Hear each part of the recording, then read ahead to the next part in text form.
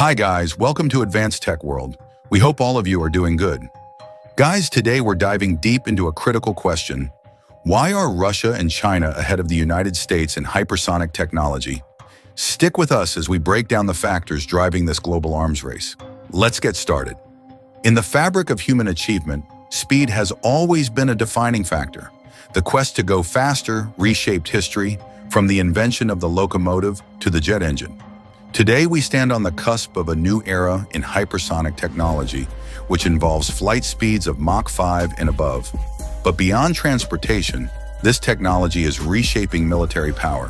While the US pioneered the concept of hypersonic flight with the X-15 in the 1960s, Russia and China have taken the lead in developing hypersonic weapons, changing the balance of power in the process. So what exactly is hypersonic speed? When an object travels faster than Mach 5, it enters the hypersonic realm. While the concept isn't new, the ability to weaponize this speed is what has captured global attention. Between the 1960s and 2011, the US already demonstrated hypersonic flight with the X-15 in the space shuttle. But today, hypersonics is no longer just about speed. It's about precision, maneuverability, and the ability to outsmart existing defense systems. Russia and China have recognized this and moved quickly to develop hypersonic weapons, while the US is playing catch-up. Russia and China are ahead for several reasons. Russia's hypersonic weapons, like the Kinzhal missile, have already been deployed in combat, proving their effectiveness. These weapons not only travel at incredible speeds, but also fly at low altitudes, avoiding radar detection and defenses. China, on the other hand, is advancing quickly with its DF-CF hypersonic glide vehicle. In 2021, China's hypersonic test rattled US military officials, comparing it to a Sputnik moment. They've built the world's most powerful hypersonic wind tunnel, the JF-22, which allows them to test at Mach 30, unmatched by any other nation. Their advancements mean they can deliver devastating strikes quickly and accurately. Meanwhile, the US faces significant hurdles to catch up.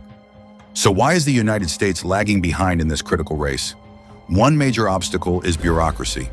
Unlike Russia and China, where the state controls hypersonic development with near total freedom, the US regulatory system has slowed testing and development.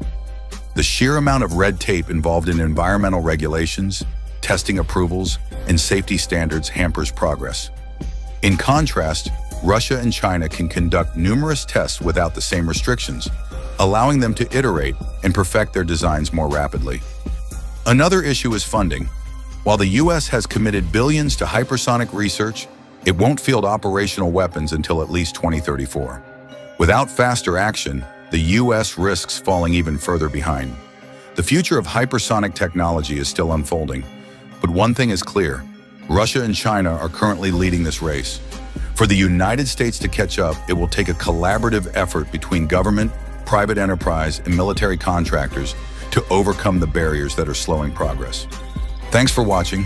If you found this breakdown informative, be sure to hit that subscribe button and stay tuned for more updates on the cutting edge of military technology. This is Advanced Tech World signing off.